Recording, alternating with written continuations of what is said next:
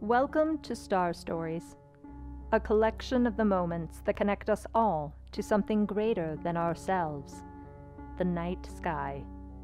This is Amy C. Oliver, Visitor and Science Center Manager at the Smithsonian Institution's Fred Lawrence Whipple Observatory, and your host. Today's star story is called Discovering Saturn, and comes from someone, though I've never met in person, have considered a friend for years via our shared passion for the night sky and for encouraging the public to wonder in learning about the universe. It's interesting how we make these connections that are so distant, much like the far reaches of the universe, and yet are so dear to our hearts. It's these connections that keep us going in times such as these, where we are separated from one another, but remain close in our shared passions.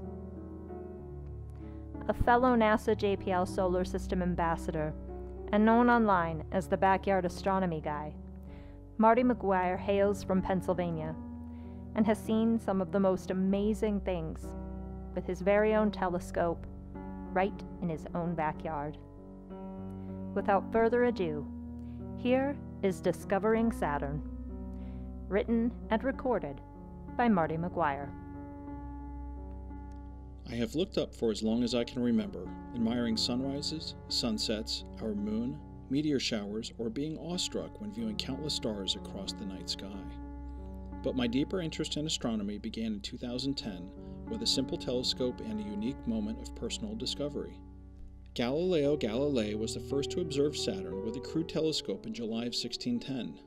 By then he had already announced his discovery of Jupiter's moons, but Saturn, the furthest planet then known and twice as far away as Jupiter, was even more mysterious.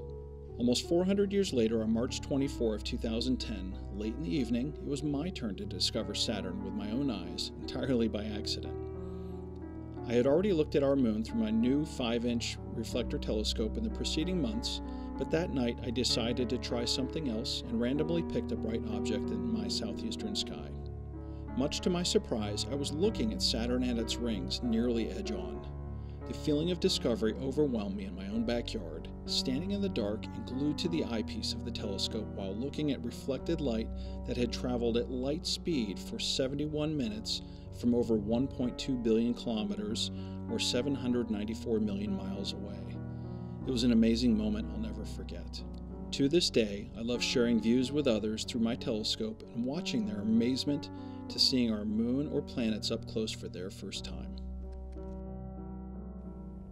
Star stories bring us together because they tell us something about ourselves.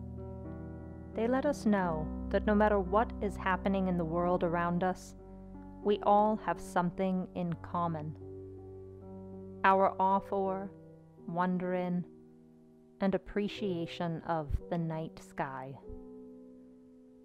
To submit your own star story for inclusion in this collection, send 200 to 300 words detailing your first, best, or most important interaction with the night sky to whipplesciencecenter@gmail.com.